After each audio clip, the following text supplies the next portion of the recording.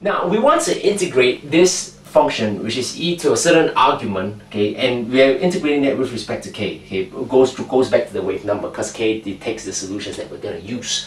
And as we can see over here that the argument is written as a sum, and this point there's a k, and this point there's also a k. So in a way, maybe we can break out the argument by writing e to the power of this, multiplied by e to the power of this, and integrate. But that's again very difficult because now it's a product of two transcendental numbers, and the argument contains the variable that we're gonna integrate with respect to. But what we can try is that we can try to somehow rewrite this argument over here to maybe a form that we can use to carry out the integration. Now, if we can write it out in that looks similar to one of these two forms, maybe we have a chance. Maybe we have a chance to carry out the integration. So let's see what we get. Now, I'm gonna factor out, like let's just say I'm gonna factor out a certain a squared, okay, the minus a squared divided by 4. So what I will have is a squared divided by 4, and I'll have a k minus k naught squared, okay, and I'll plus ikx, okay. Basically, I just write the minus a squared divided by 4 outside.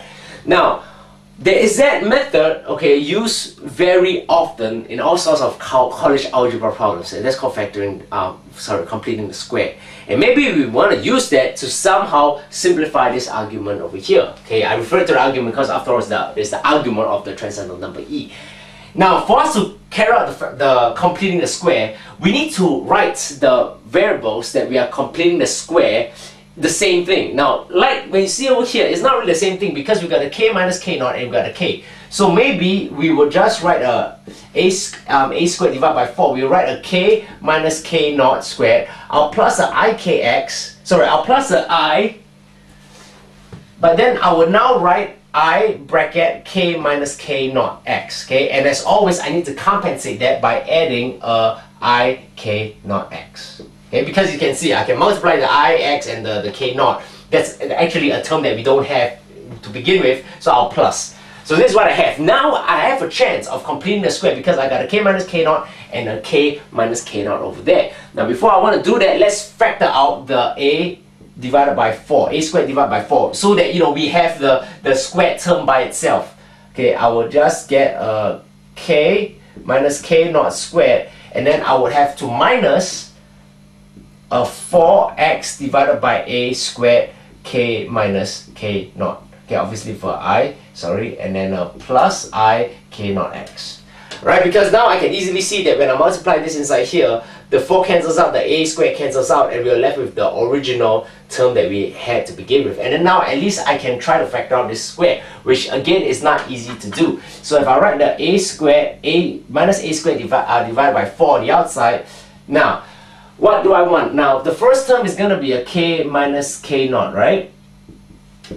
And then this would multiply by a term over here, and I'll multiply that term by 2, and that thing must correspond to this over here. So basically, why don't I divide that by 2? So it'll be a minus, I'll divide that by 2, it'll be a 2xi divided by a squared. And then what I'll do is that I'll close that bracket immediately, and I'll put a square over here like that. Okay, wait a minute first, but later I will need to square this term and compensate that term by subtracting whatever I get, because that isn't in the original terms that we have over here.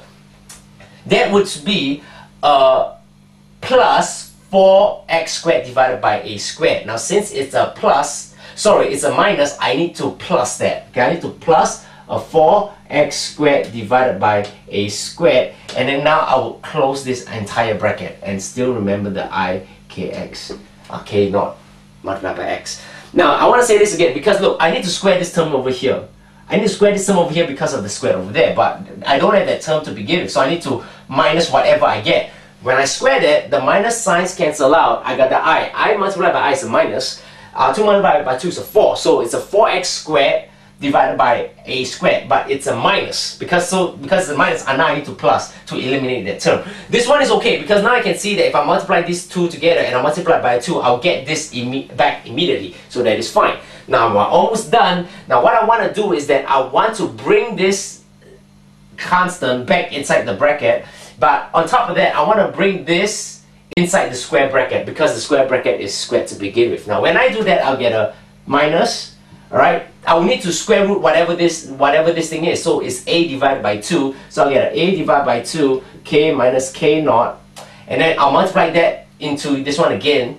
So if it's a divided by 2, I will get a xi divided by a. Okay, so I'll multiply a divided by 2 back inside here. That is what I get. And then later I want to multiply this back inside there again. So I would close this now, and then I would have a minus. The a squared cancel out. The a squared cancels out. Okay, but the x stays there. So does the a. But since this is a 4, yeah, I think this is a 4. We get an a squared at the bottom. So the 4 cancels out. I got x squared divided by a squared, and a plus a I k naught x. And that I would think is correct. Yes, it's correct over here. So it's a a4 over there. Now what can I say? The good thing is that now I notice that this term that's outside the parentheses is not in terms of k. The only term that's in terms of k is the given by that over there. Now if I were to rewrite that back into the argument that I have over here, I will get this final integral over here like that. Noticing that now, since it's a sum of various terms, I can write that as the product of transcendental numbers to that respective argument.